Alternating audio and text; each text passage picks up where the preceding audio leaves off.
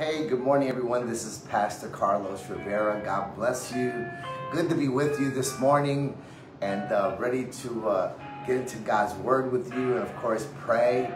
You know, the power of prayer is so amazing, right?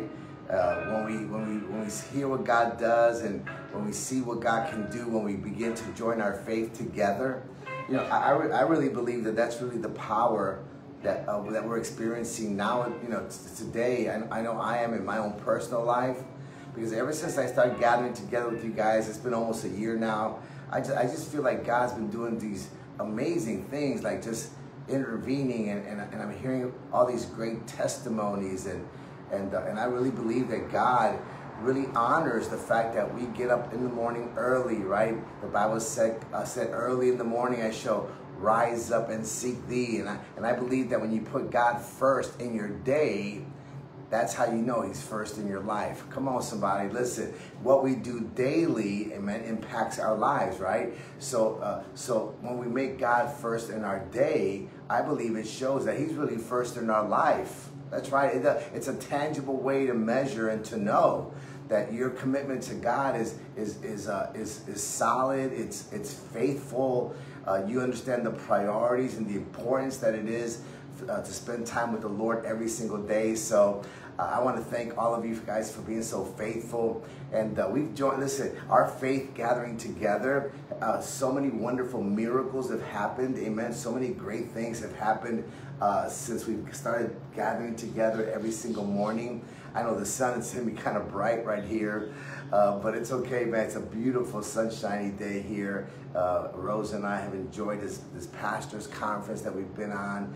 And so anyway, I just want to get into God's Word this morning, amen, and just begin our session together. And I know, listen, I want to thank you guys for sharing. Right now, before we get started, if you have a praise report, go ahead and put your praise report right in the comments. That's right. Put your praise reports. If you got something that God's done in your life, I know Lynn Bell, I know you shared a powerful testimony of things that happened in the past, and Nanine, you've shared some wonderful things that God has done. So listen, if you've got a praise report right now before we get started, just put in your praise report, amen. Put in the things that God has done in your life, that you know that it happened because you're spending time with him, because you're getting closer to him, because every day you look forward to this time of gathering together and to be in the presence of God and to gather together with God's people in faith and in strength, amen. And it's so important because, you know, because today I've entitled this time together, Walking in Unity. Walking in unity. The power, listen, there is power when we walk together in unity, amen. As a matter of fact, Colossians chapter 3, verse 12 and 14 says this: therefore, as God's chosen people, holy and dearly beloved, clothe yourselves with compassion, kindness, humility, gentleness, and patience. Bear with each other and forgive one another if any of all these virtues, if any of you have grievances against someone. Forgive as the Lord forgave you. And over all these virtues put on love, which binds them all together in perfect unity. Wow, what a powerful word.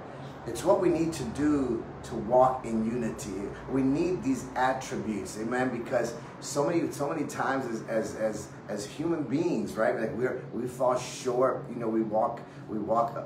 Sometimes we can be prideful, and it's very easy to maybe be offended by what somebody says, or maybe offend somebody else. And when you do that, you kind of break the unity that's between you, right? It creates a rift in the relationship. And you see, where there is unity, there is strength. Write that down. Where there is unity, there is strength. That's right, because God's word says that when two or more are gathered together in my name, right, that he'll show up. His presence will be there.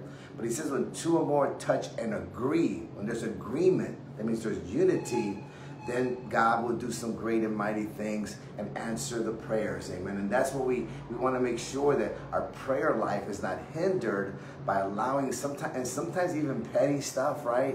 We allow little things to get between us, misunderstandings, when we should understand that we need to protect the unity. If we're going to walk in unity, we need to protect it. Don't allow the enemy to have you hold something against somebody, because it doesn't hurt them, it hurts you. At the end of the day, unforgiveness is such a terrible thing, because not only does it break the unity between you and the person, but it also breaks the unity between you and God.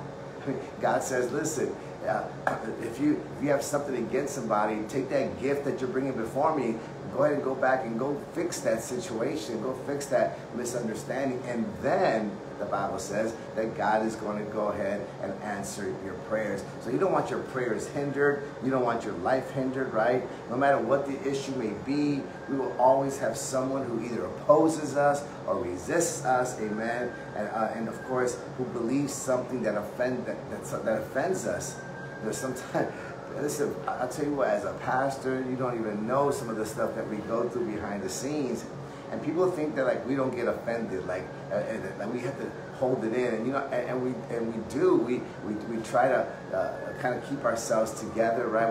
We have to pray regularly, just like everybody else does. But just know that we're human beings too, right? Pastors are human beings, and we can be offended by what people say.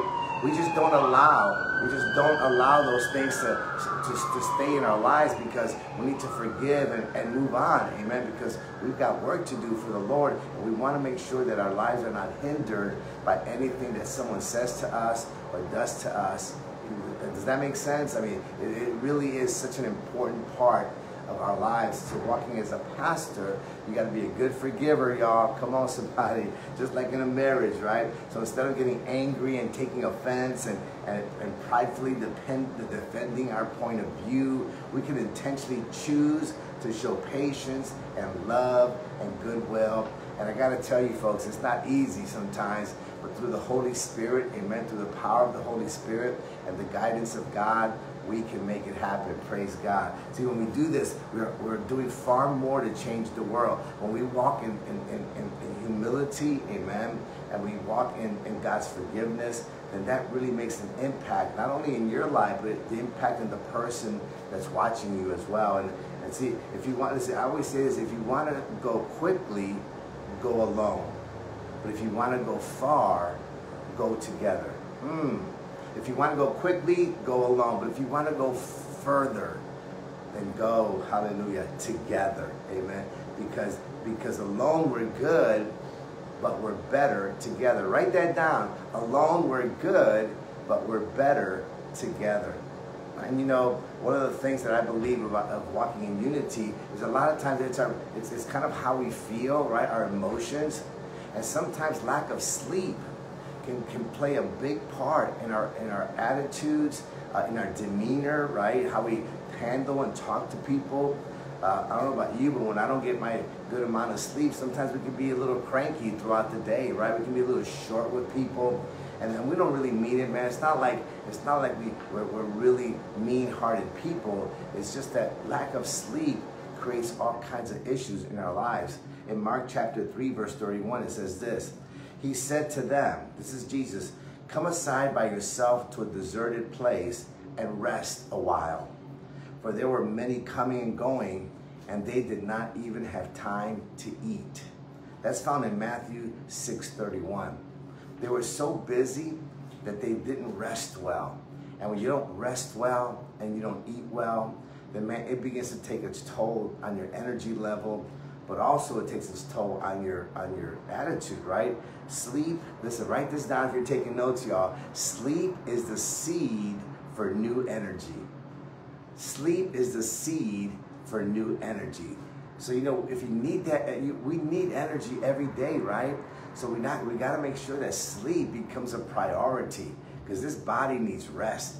Your mind needs rest. If you don't give yourself that proper time of rest, then after a while, it begins to accumulate. And listen, people get sick, right? You can get sick from not sleeping well. I think that, you know, you can have all kinds of other physical ailments that happen when you don't sleep well.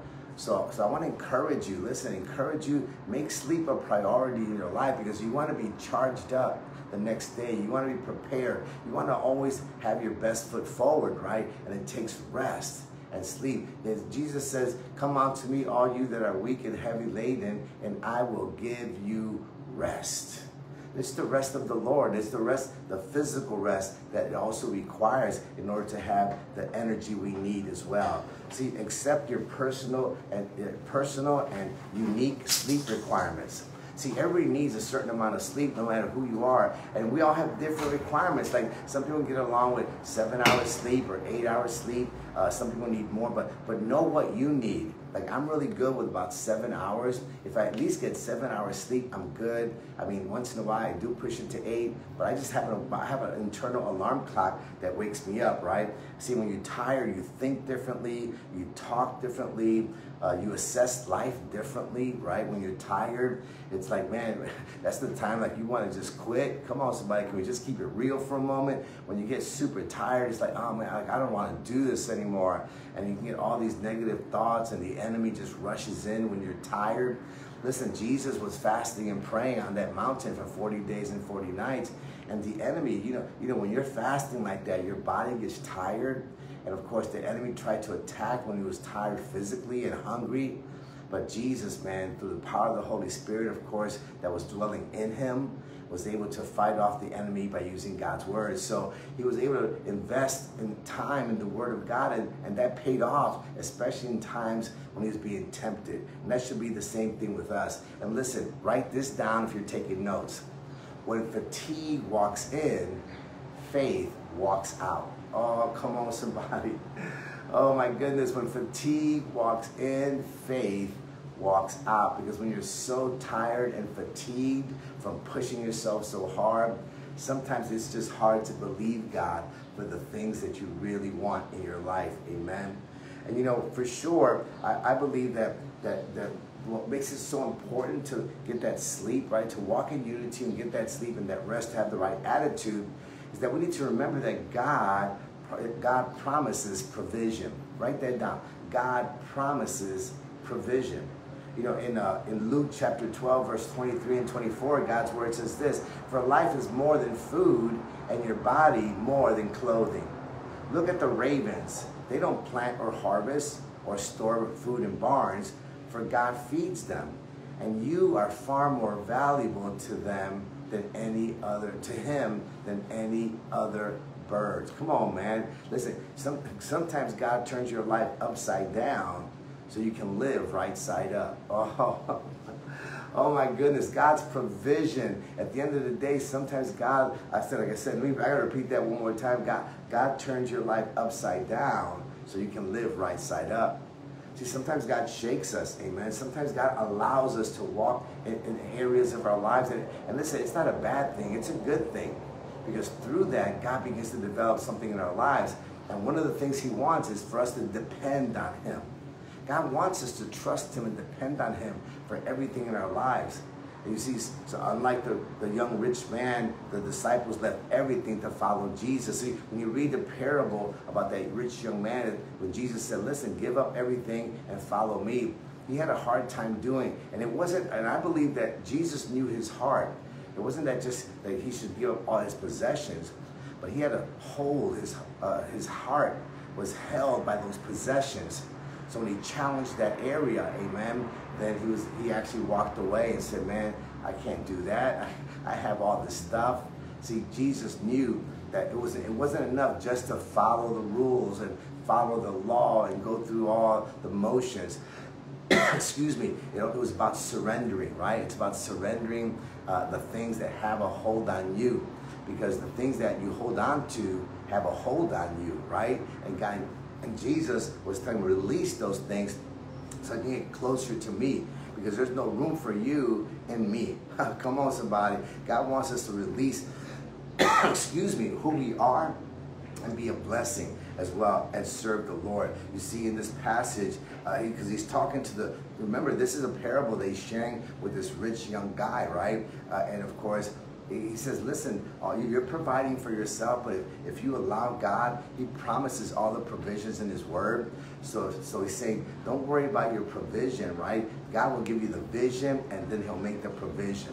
So at the end of the day, if you're just thinking you're going to provide for yourself, then that means that you become the source.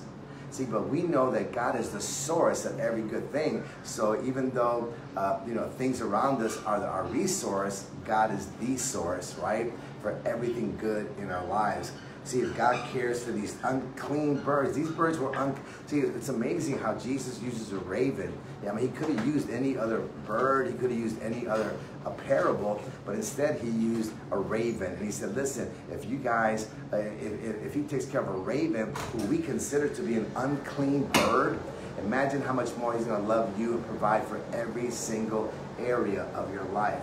See, where God, just remember this, folks, where God guides, God provides. Go ahead, write that down real quick. Where God guides, God provides.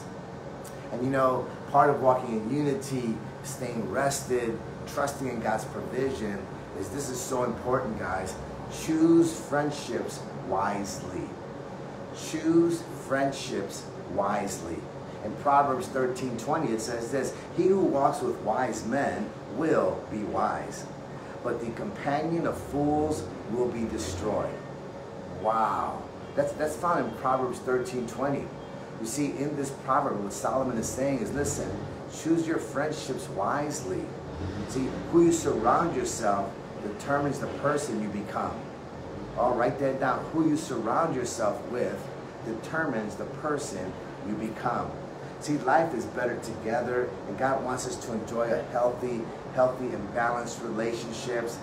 But we have to make sure, folks, that we choose our relationships wisely. Are we adding value to them? And are they adding value to us? Do our relationships with other people make an impact in a positive way in both their lives and our lives as well? You see, who you choose to spend time with is one of the most important decisions you can ever make. The people you surround yourself with right now in your life really do impact what's happening in your life. So I believe that if you want certain things to happen, you want good things, listen, I want to be with people who are already where I want to be, right? I want to be with successful people, people who have a different mindset, because when you're around those type of people, right, it begins to rub off on you as well, and that mindset is contagious. And you start looking at life a little bit differently. You see, when you listen to the right voices, listen to this, when you listen to the right voices, you make the right choices. That's right. When you listen to the right voices, you make the right choices. Even right now, listen, I gotta laugh. People are walking behind me this whole time, right? And I'm ministering to you guys because I'm in this area, the only area I could find right now in this hotel that I'm staying to minister to you guys. I did it here yesterday, and of course it was quiet. But today, people are walking by, right? And they're behind me. But you know what I know?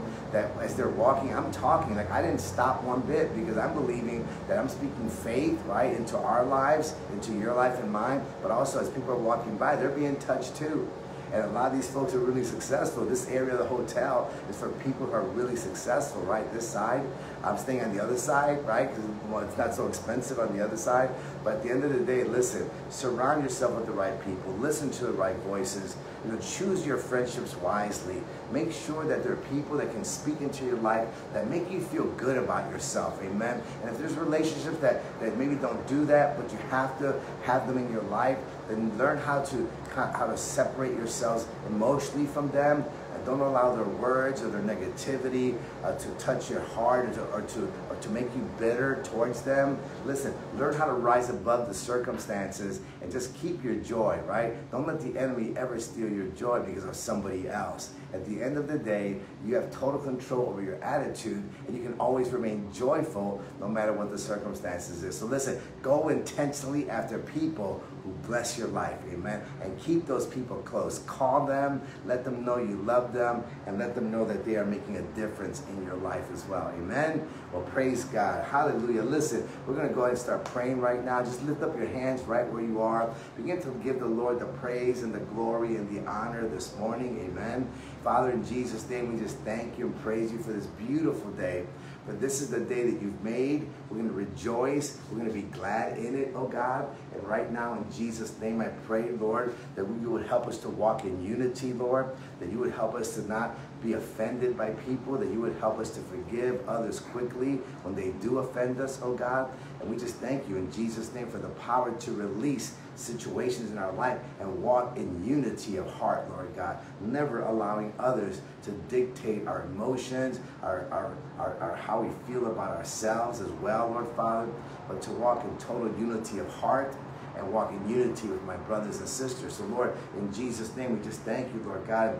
And Father, I pray for many people, Lord God, that right now are having a hard time sleeping, Lord God. The cares of this world, the worries, all the things that are going on around us, Lord God. It seems to penetrate our hearts and our minds to the place that, Father, it affects our sleep and we worry, Lord God. But your word says, be anxious for nothing, but in all things through prayer and supplication with thanksgiving to make your requests be known unto God. Then the peace that surpasses all understanding will cover our hearts and our minds. That's your word, oh God. So help us not to worry. Help us, Father God, to get a good night's sleep, knowing that you have us in the palm of your hand, knowing that we can trust you for everything that's happening, Lord God, that we don't have to worry. We need to just learn how to turn it over to you. And instead of worry, we're just going to worship you, Lord God, and magnify your name, oh God, that you, oh Lord, will be greater than any mountain, than any problem, than any circumstance we may be facing in Jesus' name. So we thank you, Lord God, even now, Lord Father, for a good night's sleep, oh God, in Jesus' name. And we thank you, Lord God, that you are Jehovah Jireh, our provider. We thank you, Lord God, that you provide for every need, Lord God, and you promise to provide. And we thank you for all your promises, oh God. And we praise you, Lord God, that we can receive those promises by faith.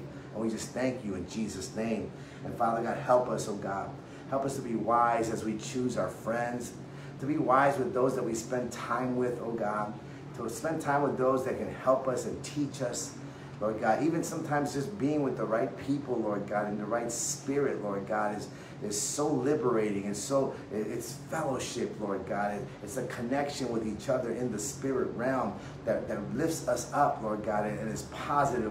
And Lord, we just thank you right now, Father, for bringing those people and those relationships into our lives right now. In Jesus' name, oh God, that you would bring and draw the right people that could be those that surround us, Lord God, because we want to be around people that want to grow, and because we want to grow.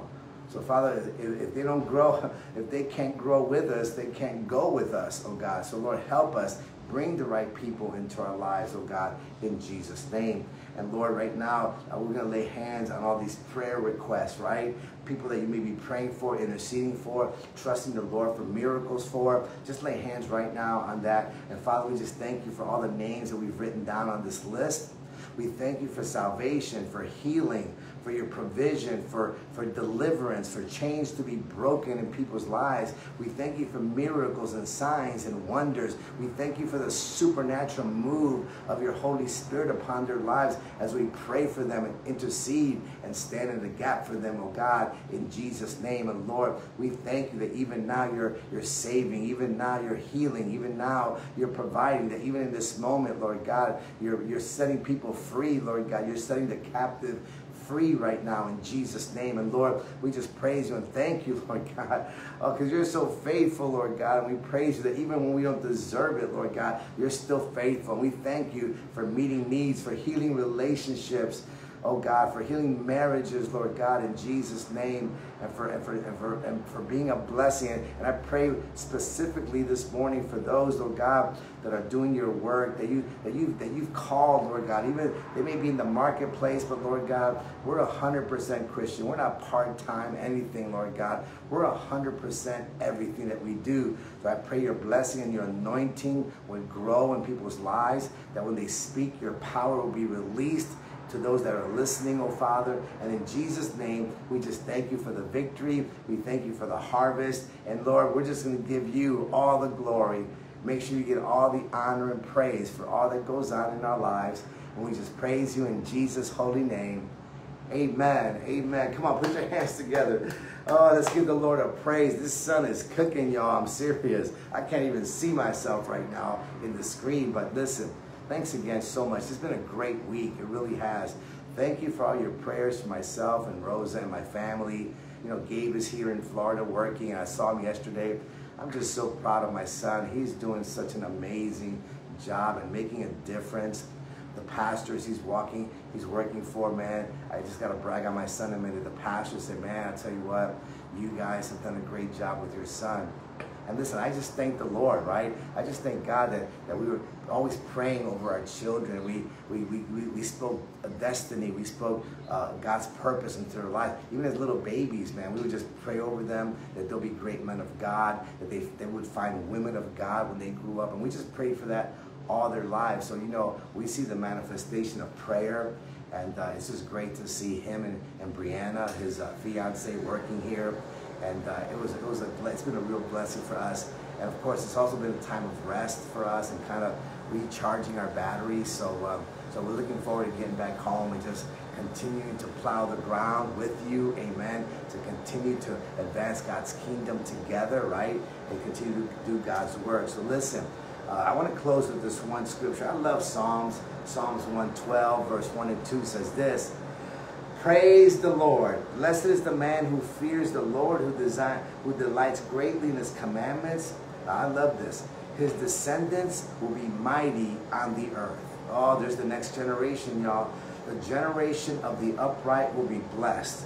Wealth and riches will be in his house, and his righteousness endures forever.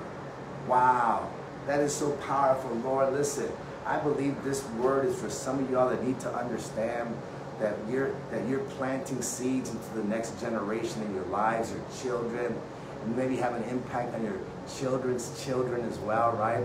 But I love the part that says wealth and riches. Listen, it's okay to have nice things. It's okay to walk in God's blessing and prosper. At the end of the day, I was a businessman for many, many years. So at the end of the day, I was able to carry some of those things over. Listen, I have rental properties. That's right. I was a president of a mortgage company, right? It's okay to have good things and to want a better life for your children. Like, I want to leave stuff for my kids, right? I want to leave them a house when I leave. I want to leave them something that they'll say, Daddy blessed us on the way out. Not only did he bless us while we were here, but on the way out, he blessed us as well. And you know, that's what I want to do for my family. And I'm working hard to do that as well. So listen, God bless every one of you. Thank you so much for joining me. I'm so excited that you're joining me every week. And listen, we're going to get together, Lord willing, again on Monday at 7 a.m. right here on the Walking in the Spirit program. And just believe God for signs and miracles and wonders and blessings for your life. And listen, let me just pray a prayer of blessing over you right now. Heavenly Father, I thank you and I pray you will bless my brothers and sisters. Keep them, Lord God. Father, let your face shine upon them. Be gracious to them, O Lord. And in Jesus' name I pray right now, Lord God, that you lift up your countenance and give them peace. Give them the peace that surpasses all understanding. In Jesus' name. Oh my goodness. Amen. God bless you. Remember, when you're walking in the Spirit, you will not fulfill the desires of the flesh. God bless you.